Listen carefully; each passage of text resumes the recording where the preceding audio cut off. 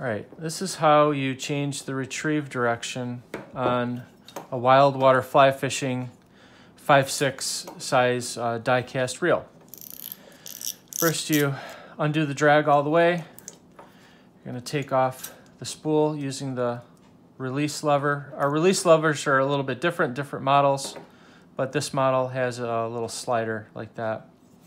And you're going to take your screwdriver here and remove this clip. And take off the bearing, sleeve, the moving side of the drag plate, the drag disc,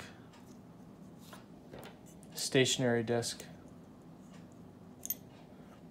the little clicker. I want to make sure you do not lose this tiny clicker detent and spring. Don't lose that.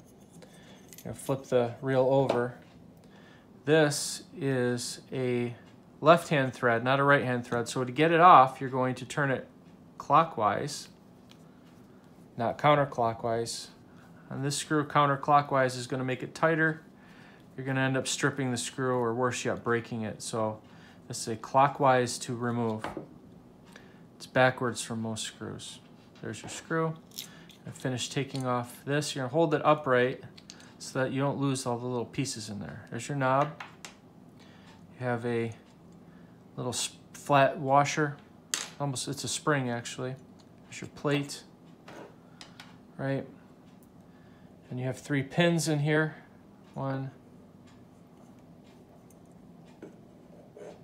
2, 3. And then you have another one of those little detents. You're going to want to take that out and make sure you don't lose it. Now, the one on the back side is smaller than the one on the inside, right? That's how you know which is which. Now, this little plate is kind of captured on there. So it's just going to stay there. Sometimes if you're experiencing a little bit of rubbing and the spool is wobbling, sometimes the shaft comes loose. We have a lot of customers, they try to remove the drag knob by turning this screw the normal way, and what it does is it ends up actually rotating this shaft a little bit and loosening the shaft.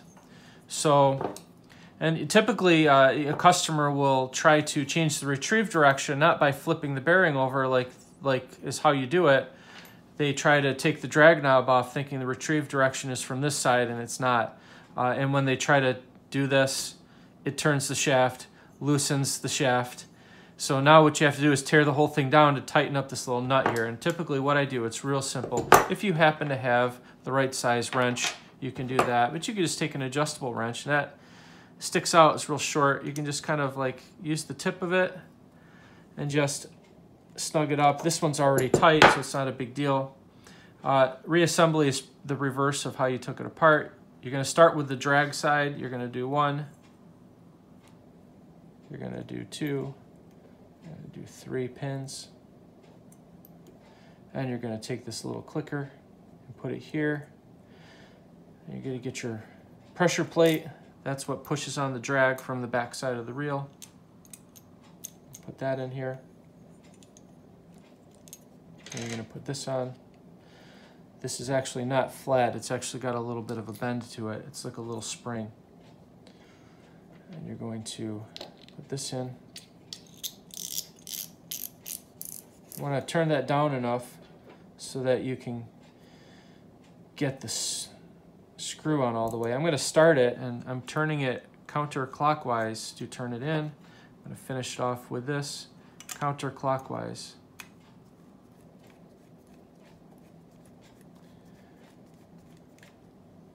All right, just snug it up. And once it's on, back off that drag all the way. It'll make it easier to put the rest back together. So you get your little drag washer here. That's like a Teflon drag.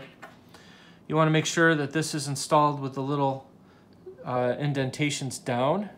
Oh, but don't do it before you put your clicker in. There's your clicker. You're going to put this down like this. Okay, now this here has some little teeth that fit into the little notches on the hole.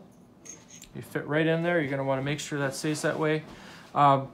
The white plastic is left-hand retrieve. The metal is right-hand retrieve. You put that any way you want, just like that.